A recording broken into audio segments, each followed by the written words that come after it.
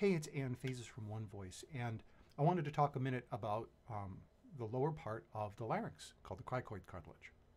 And what ends up happening a lot of the times is that a singer will artificially adjust their larynx. They'll either raise it up to do something high, or they do something high for a long time and it tightens and it just gets higher.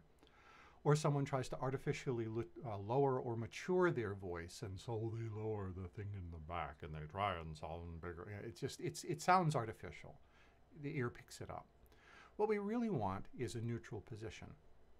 There's two front parts to your larynx. You've got the big shield-like part up front, and then you've got a ring on the bottom.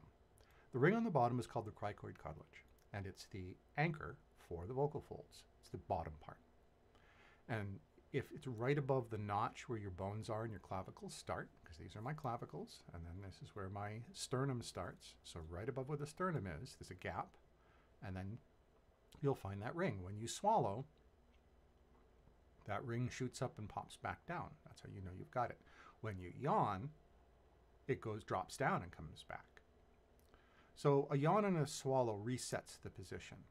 So use your fingers like a caliper and track where it is. Don't let it leave contact with your fingers without moving your fingers.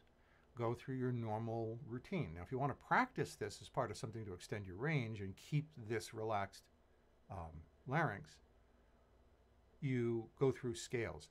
Ah, ah,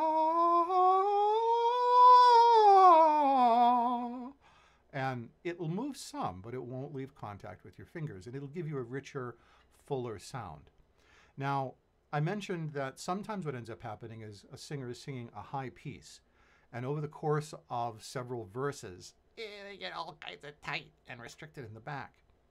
It is totally fair game to take a moment away from the microphone or when you have a break in the song to do a little yawn and or a swallow and reset the position of your larynx. And so you get that back, that neutral position back. And then that way you can drift some and you can correct for it over the course of the song. So I hope that helps. And I'm going to see about posting more short tips like this. But for now, you all have a great day. Peace.